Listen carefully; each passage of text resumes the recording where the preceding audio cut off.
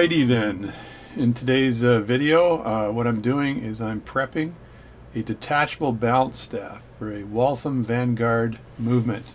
These little detachable balance staffs are great. You require the hub to be attached to the balance itself, and then you stake this balance staff onto the hub. So here I'm just making sure that the roller table side of the balance staff is the right size. I had a problem with the one I ordered previously, and then I worked with Dave's Watch Parts. So Dave's Watch Parts, Dave's a great guy, and he provided me with another balance staff after I sent him the exact measurements. And if you're going to order something from Dave like this, make sure you send the exact measurements of the staff, all the diameters and the length, so, and also the pivot size if you need to. So here I'm just making sure that this the roller table fit on, and it did. It fit quite well, so there was no issue there. I'm having a look a gander at it. I'm having a gander at it. Also, I've got to figure out, okay, what am I going to do next? What am I going to do next? So I got myself a stake, and so this is a reversing staking set, so I'm able to use the stake as a stump. So it's the old stake and stump. I think there used to be a restaurant when I was a kid. It was called the Steak and Stump. So anyway, so I'm centering the stake in the staking set here. I've got the centering stake in there, that's what that is, and I'm tightening in the back just to make sure that that's completely lined up. There's the device that you use to tighten it up, and it's a mechanism on the inside that's cammed, and the cam actually turns and tightens the table on the top so it doesn't move, and that's absolutely centered. So if you're going to stake something on, you want it to be absolutely centered and flat. If you don't stake it on properly, like flat, you could end up with the balance being slightly skewed to one direction. So there's the hub that you can see in the middle of the balance, and that hub is actually attached to the balance permanently. I knocked that out by accident because I didn't know that this had a hub on it. I just thought it was a colored balance staff, but it wasn't. So I position it this way, and I leave enough room. Basically, I make sure that the diameter of the stake on the bottom is the right diameter to allow that the actual hub to rest against the edges of the stake. That way, I'm not punching it and putting any pressure at all on the rims or the arms of the balance. So here you can see I've got a stake that's slightly smaller in diameter on the end, and that ensures that when I punch the staff down in through this detachable hub, that that I'm not pounding on that detachable hub at all. I'm only touching the staff itself. So I'm fitting it in here nice and loosely, and it shouldn't take much effort to get this in if it was fitted right. And I made sure that that this, as you can see, the stake fits perfectly onto that little edge of the balance staff, so it's ready to be knocked in right now. And what I want to do is make sure that that edge that stake is resting on is basically parallel with the hub, the top of the hub. It's kind of conic on the inside, the hub, so the stake is the balance staff is also conic, and the two of them fit together. So there we go. I've put it in there. I've pounded it in. And because I'm narrating, you don't hear the sound of the hammer. I could take a hammer and smash it on a desk or something. There, that's my simulated stake hammering right there. And I'm going to do it again. Here we go. There, that's simulated stake hammering. So I'm hammering that in. So now that's friction fit in that hub. And these were made so people could bring their watches back and get the staff easily replaced, and it was kind of convenient when you think about it. It's a lot easier to work on, and the steel that's being used for this hub is much stronger than the balance material itself. So it's not going, or the material used for the balance staff. So it's not going to move at all. So it was well done. So now I've done that job, and it's on to the next job. So in this job here, what I want to do is make sure I've got the impulse jewel on the right side of this balance. As you can see, there's a little red mark on the arm of the balance. That I put that red mark on there to annotate or to note where the stud was on the hairspring. So if I line the stud up, as you can see right now, it's kind of on that side, but I'm just sort of trial fitting it here, and I've got the roller table ready to line up too. So I put that on that side. I say, okay, that's where my balance cock needs to be on this side. Rotate that around because I had it on the wrong side, and that means that if this is perfectly lined up where the stud of the balance of the hairspring goes into the holder on the balance cock, then the impulse jewel then needs to be on the front part of that, facing where the pallet fork would be. So, and that's kind of upside down right now, the configuration. So that would be on the bottom of that. So all I need to do is make sure that I remember that impulse jewel is on the left side of what you're looking at right now, the balance staff right now. But of course, installed the other way. So what I'm going to do is flip this thing around, right? So flip the balance staff around to the position it would be within the watch as I install it, and then I've got the roller table on there, and that roller table would just go right on the top there, as you can see. So I'm just going to place that on top, and that's where it would be. And of course everything goes ping. That just flew off my tweezers and onto the table. So I haven't lost a lot of things lately, but I did lose a screw today, which kind of peeves me off, and I got the very hungry carpet down below. So, but I haven't lost a screw in a long time. I just was concentrating on something else, I think. So there we go. So that's kind of where I want to stake that on. So it's not too difficult to stake that on, but when you select your stake, you just have to make sure that you bear in mind where that impulse jewel is, so that your stake doesn't smash the jewel going around, right? Then you'd have to shellac the jewel back on, which is no fun.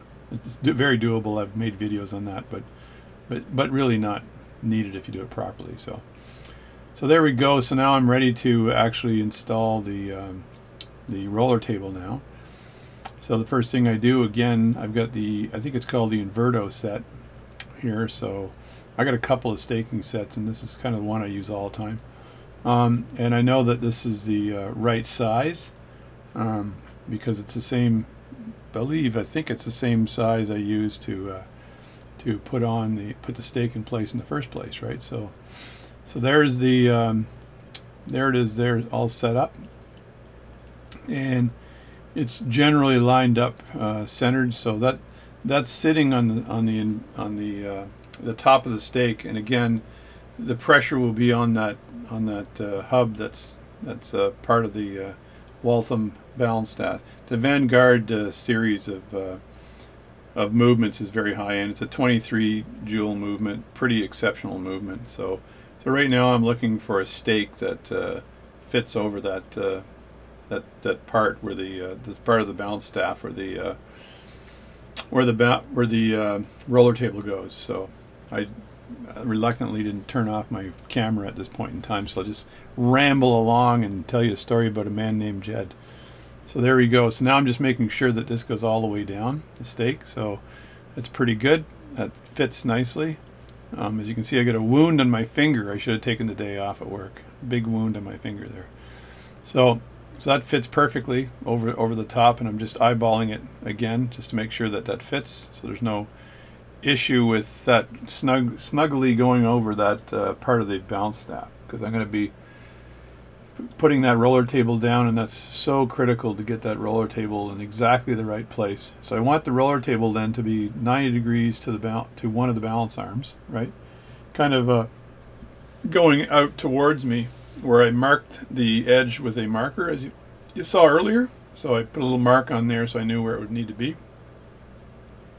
Now I'm going to put that roller table down, and I really just want to make sure that impulse jewel is at 90 degrees, because it would have been at 90 degrees before with the hairspring on there, properly installed roller, and I didn't mark it previously, but a properly installed roller is at 90 degrees to those arms. So there I've got it at 90 degrees. Now I'm just taking it off, and I'll play with that a little bit and make sure that's I'll tap it a little bit here and there and make sure it's the right position. So A little later on, I'm going to look down and through the top of this to make sure it's right as well.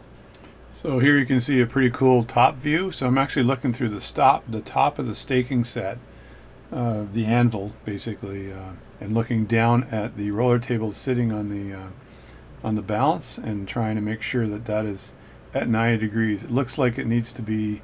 It's pretty tough to see, but if you just look down and you eyeball it, it looks like it needs to be tapped to the left just a bit. I recall playing with it a bit when I was making this video and trying to make sure it was completely aligned. And it's just very meticulous work when you're doing this, but it makes a big difference in the beat error. So if you have this, if you have the roller table wrong, which means the impulse jewel will be slightly off from 90, then the hairspring, when you put that hairspring on, then the impulse jewel won't be sitting in the center of the banking pins when you assemble it all. So, and you'll get a beat error. So it's actually not in the center; it's slightly over from center, but we all say it's in the center for the beat error. So this is what all I was doing here, was making sure that was aligned before I staked it on. And here I've got the staking set all ready, so I've got it ready to pound down. I could simulate the staking again. There's my hammer. So now we're going to get ready to pound that down. Let me stimulate this and see if I can. Here we go. I'm going to simulate the pounding of the roller table down. There we go. Look at that. Oh my God. That actually went down really nicely, which means that the degree of taper on that balance staff was absolutely perfect. I think it's supposed to be like a 3 degrees of taper on the balance staff to be impeccable. So that job is done. Done and dusted. That's 90 degrees. Now I've got to there's another roll, the safety roller that goes on now. So, and the safety roller, I think it jumps off on me, but the safety roller goes on the top, and there's a little half moon on the safety roller that's got to line up with the impulse jewel. So I'm taking the safety roller right now, and I'm just going to place it on there and try to line that up properly. All right, the safety roller, just placing it on top of the balance staff here. Got to also be very careful that you don't play with those pivots as you go down through this. Just avoid touching the pivots altogether, because later on I need to actually use my J-Cot tool to trim some material off the pivots. So, but just be very careful that you stay away from those pivots, because those can get damaged quite easily. So here I've got the I'm just playing with that half moon again to make sure that that half moon is exactly over the impulse jewel. In this case here, the impulse jewel, the flat part is facing outward towards the rim of the balance for the impulse jewel, and the rounded part is facing towards the balance staff. In this case, as you can see from the top, it looks like it's good. I'm trying to nudge it with my tweezers. It looks good. It looks like there's some marring on the side there, but that's actually just a little bit of dirt on that safety roller. So I did line it up properly, and it looked good. I'm double, triple checking it, and it's so important to get this thing lined up. So if there's a dart that's part of the pallet fork, and if you get that roller table, the safety roller on wrong, and it's not sort of lined exactly up with that impulse jewel, then the dart will prevent the impulse jewel from going into the mouth of the pallet fork, and then nothing works. So there, I've just pushed it on or staked it on. I think I've just placed it on to make sure it's perfect before I do any serious staking. And the stake I use is the same one I think I used to put on the balance staff previously. So it just needs to fit over this, and then and then it'll fit over the same staff that you were using before. So you can reuse these stakes. Even the one that was upside down, I've already fitted it perfectly, so I can reuse that for part of the job as well. They tell you to go get a stump for this, but you don't need to if you've got an Inverto staking set. You can just use the stakes that you have in the staking set, and it works perfectly good. So here I'm tapping it in. No simulation for you, I'm sorry, but you can see I'm wearing my St. Martin watch with a quick watch check there. Anyway, that's staked down. I think it's staked down. If I was a smart guy, I'd just forward the video and it'd be accurate, right? This is one of the few times I'm actually just narrating rather than just talking while I'm doing the work. But this work was such precision work. It took me a long time to get this done right.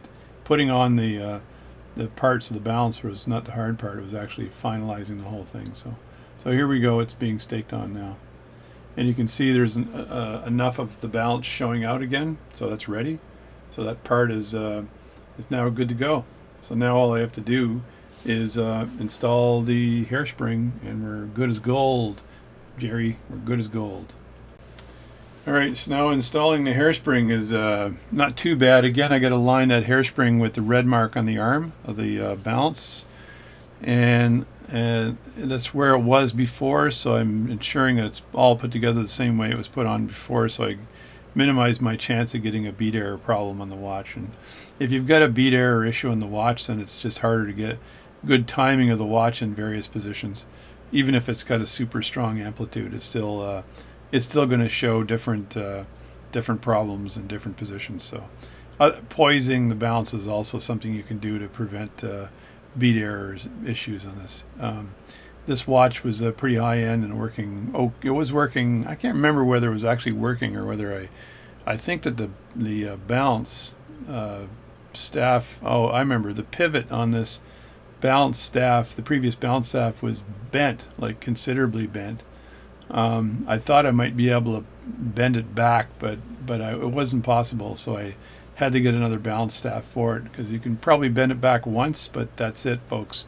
You try again and it'll crack. It'll be it won't work. So I decided I'd get another a pivot to do another balance staff, so they have a perfect OEM level pivot on there. So it deserves it. It's a high grade watch. So here I'm just trying to make sure that the hairspring is the stud for the hairspring is lined up with the arm and the little red mark I have there. So the collet is sitting there. So I put a little pressure on that hairspring, and then I can also rotate it with a screwdriver. So just to make sure it's down a bit. So I'm trying to avoid touching the coils here. I'm bouncing the stud, but that's probably not a good idea either. So all I really need to do is take a screwdriver, a very small screwdriver, and then put it into the crack there of the collet, and then grab the whole movement and move it, or grab the balance, the complete balance, and then move the balance instead of trying to move the screwdriver, right? So, and that'll get it fairly well aligned. So I just played with it there until I got it right on the top. And then I was ready to stake that on. And again, I can use the exact same stake again to put this on, as long as it covers that covers the majority of the collet for the hairspring, because I don't want to put stress on the collet. I don't want to widen it. I don't want the gap to widen. I just want to push straight down. A lot of times you can just use your finger to push down using pressure.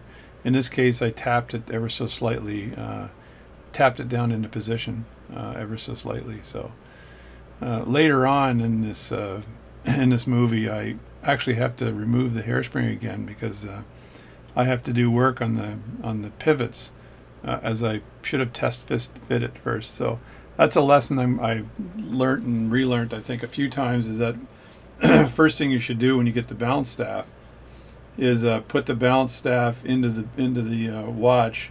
You can cut a little round circular piece of paper and pretend that's the balance, and then spin that in the watch to see if that balance is the right size for the movement. Like, see if the balance actually, the pivots fit into the jewels and everything is working well before you even put the balance, the whole balance together, right? The balance with the roller table and all the rest of it. So I kind of went for it.